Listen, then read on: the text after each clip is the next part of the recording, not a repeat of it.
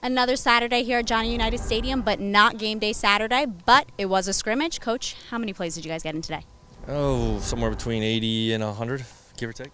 That's good. Now, what type of good things did you see on the field today?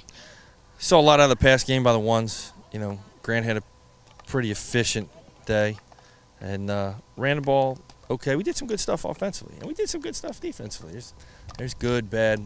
Film always tells the true tale. Now, can you talk about last week's practice or last week's scrimmage compared to this one? What type of things did you see improve?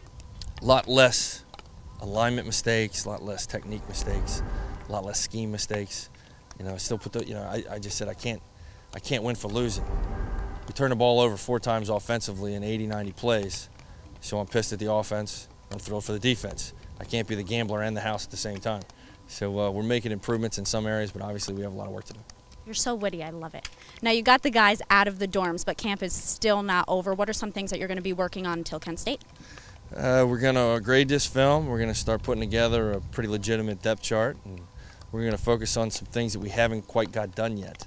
And then we're going to turn all eyes on Kent State. Hey, Tigertown, Towson football is back. Be a part of the uproar and get your tickets today. See the Tigers take on the Tribe of William and Mary in the home opener Saturday, September 15th at noon at Johnny Unitas Stadium. Enjoy the excitement of Tiger football, championship banner day, and hometown heroes. It's the Tigers home opener against William and Mary, September 15th at noon at Johnny Unitas Stadium. For tickets, visit TowsonTigers.com or call 1-855-TU-TIGER. Don't miss out.